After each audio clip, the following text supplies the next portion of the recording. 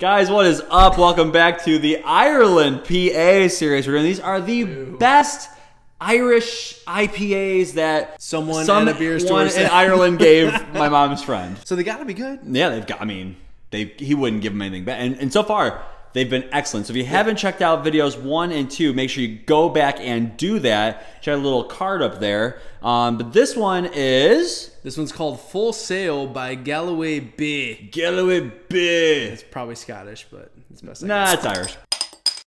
Glub, glub, glub, glub, glub, glub, glub, glub, glub, glub, glub. So, Corey, this is a dry hopped IPA, similar to video 1, which was O'Hara's. And so we don't know a whole lot about it other than what it is. Yeah. And so I'm so far we've been very impressed by the quality of the IPAs we've had from Ireland. They've been low ABV but pretty high in flavor and very solid beers. Really drinkable, very nice beers. Hoping for the same. I mean, I know we don't do appearance too often, but really nice color, a nice copperish sort of amber color with a really great head on it. And I'm just really looking forward to getting into this, wrapping up this series. And again, thank you for the beer. Corey and I really appreciate it. Ireland, you make some good brews. Let's take a sniff of this one. All right. Now that's actually a little bit closer than what we're used to. Yeah, it's kind of has this caramel background, but I get a lot of tangerine. Yeah, I was gonna say it's orange, definitely orange for sure. A lot of citrusy, but definitely specifically orange, tangerine, clementine, halos, cuties. That line of aromas, really nice. I'm actually, it's very aromatic, but it's also very familiar for what we're used to. It's not the typical English IPA smell, Irish IPA smell that we've gotten to know from the first two. This one smells more typical American, and maybe that's pandering to what we like. I don't know, but it's like concentrated candy. This is like someone took like orange syrup and just poured it in. I almost wonder like if they brewed this with oranges. It doesn't say so, I don't think, but it definitely smells like it. It's actually very, very, very, very orange forward. Yeah, and I think it's time to take a sip. Yes. And see if it tastes orange forward as well. Cheers. It tastes like a bowling alley. It's like that cleaner that they use in your shoes. Lysol. It tastes like very medicinal Lysol, citrusy, yes, but in a weird medicinal funk. It does have a certain orange glow, which is a brand of cleaner. Yeah. Orange glow. Orange glow. GLO. Orange glow. From the makers of OxyClean. SC Johnson Family Company. But you can purchase it at Walmart or any Family Dollar. But it is definitely orange glow-ish-esque, if you will.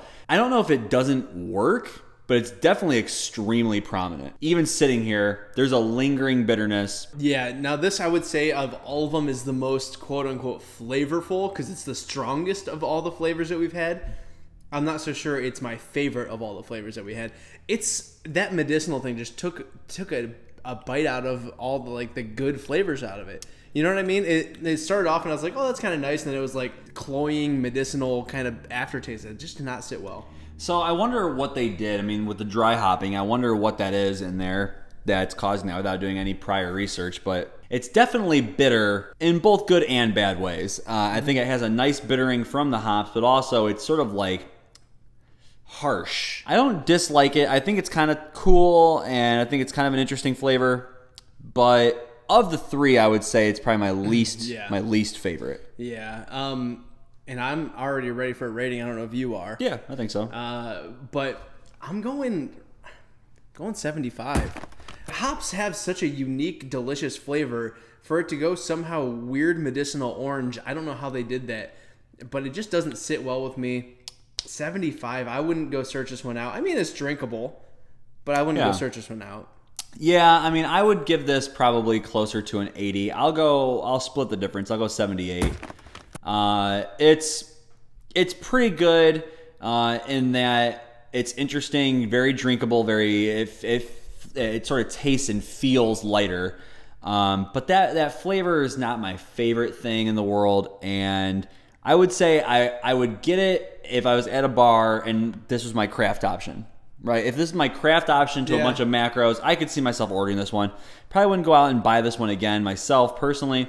Definitely glad we had a chance to try it, though, and nothing against this brewery. This just wasn't our thing. So for us, kind of like a C+-ish range. If you've had this beer or anything like this that you want to tell us about, put them in the comment section below. And until you do, always remember, We are the Brew Review Crew. we will review. A brew for you. Cheers. Cheers. Guys, did you like that review of this Irish beer? If you haven't checked out the other 2 videos in the series, make sure you click on this picture so you can get those videos. We've got all different Ireland PAs, so pale ales, IPAs of all types, 3 of them. Check it out now.